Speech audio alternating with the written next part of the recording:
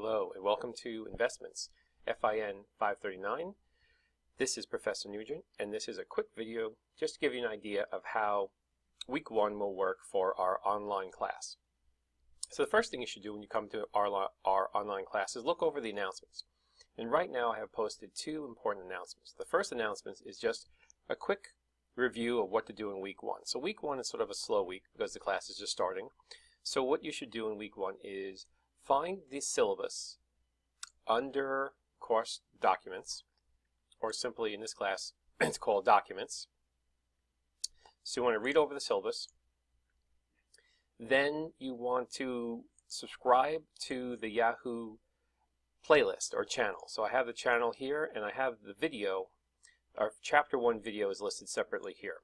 And before you watch the chapter 1 video, I suggest you read chapter 1 in your textbook, and then you can watch the chapter 1 video.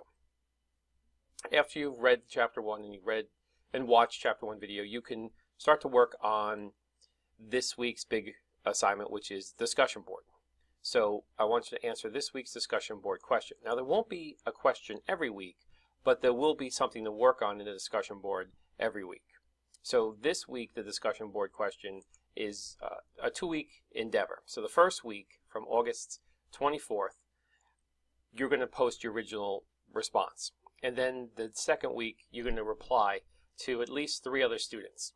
So this assignment, I ask you to please make 1 original post and 3 replies to the discussion.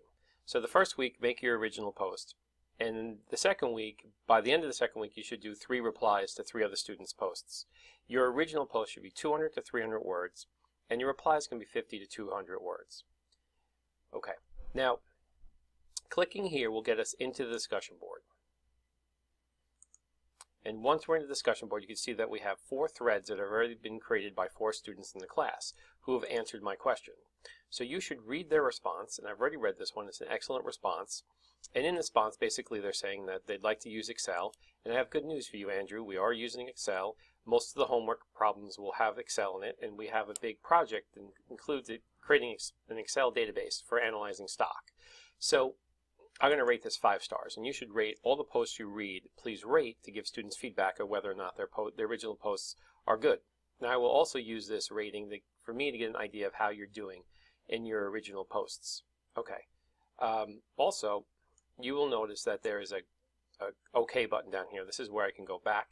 This is where you reply. So if you want to make some comments to Andrew's post, you can click on reply. This is me replying to Andrew. So I would say, "Hi Andrew, don't worry, we will be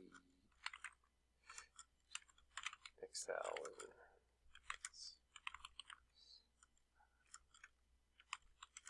So I don't have to, I'm not limited to the 50 to 200 word limit. So I'm just going to give them a quick response and click submit. So now I've read the original post and I've responded. Okay, so I'm going to go back. Now for you to create your original post, you want to click on create thread, and then you want to title it, and you can give it, I guess, really any title because your name's going to be associated with your post. So you give it a title, a subject, and then you put in, you answer the questions, and once you're done, click submit. Now you see that this new thread is opened up. So that's how each question you create your own original thread, and then you're going to go into hopefully read all the students' responses, but reply to at least 3 other students' responses with something beneficial and substantial to their original post. And that's, as simple as that as far as when we're talking the discussion board. Okay.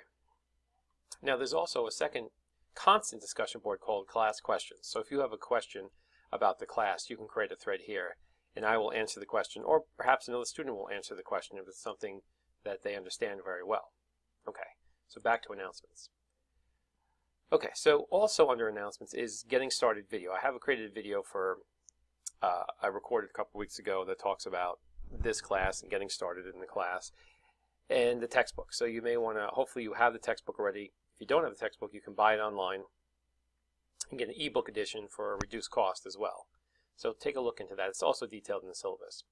Also in documents, we have the PowerPoints that go along with the lectures that I give and examples of stock papers that other students have done, which is important because when we bounce over here to assignments, the first assignment is due on September 13th.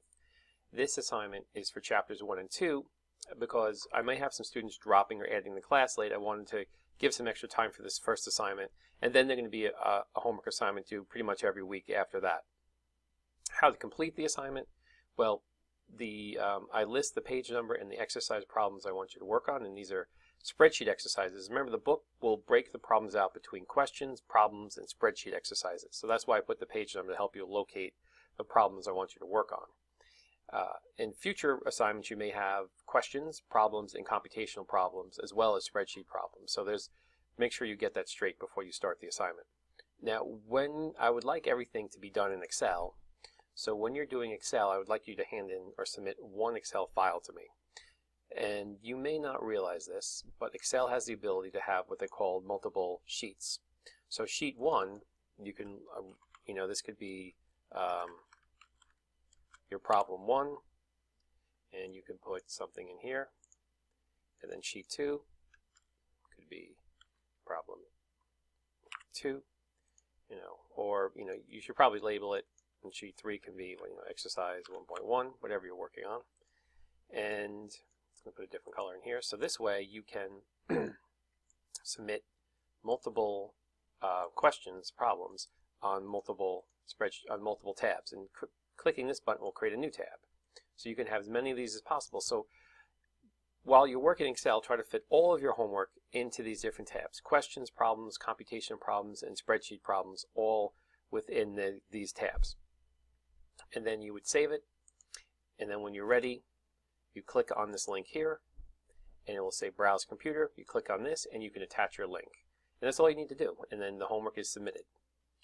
Now, after the first 4 chapters of homework, we're going to start working on the class project. And the first thing to do in the class project is pick an industry and 10 stocks within the industry. For example, if you picked and one way you can easily do that, you can go into Yahoo, and if you go to Yahoo Finance, this is one of many ways. Let's see here. And today is not the greatest day in the stock market. It was down over 1,000 points at one point earlier today. But down here, if you click on market data, down here they have something called Stock Screener. And then you could pick a category. So let's say you wanted to do your industry, maybe you wanted to do beverages. And you could just click Find Stocks. And I can find, here are 74 stocks in the beverage industry. So this is just one way of, and let's see. Let's look for something else. Maybe biotechnology, healthcare, find stocks, and here I have 680 stocks within this industry. So you don't have to use Yahoo Finance, but I do want you to think about an industry that you want to work on as far as stock analysis and pick 10 companies within an industry.